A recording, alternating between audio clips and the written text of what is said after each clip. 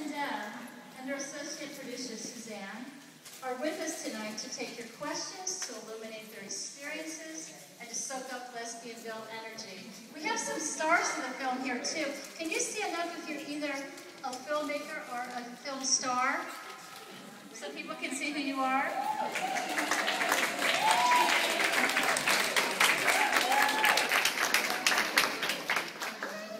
I would also like to point out the presence of Dyke royalty tonight, in the form of Alexia.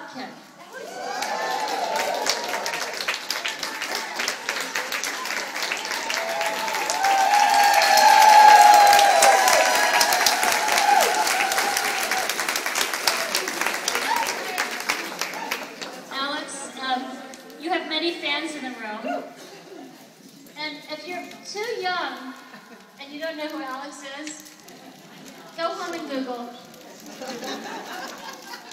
So we're fortunate that you are now the National Co-Director of OLOC. Do people know what OLOC is? Old Lesbians Organizing for Change. So cool.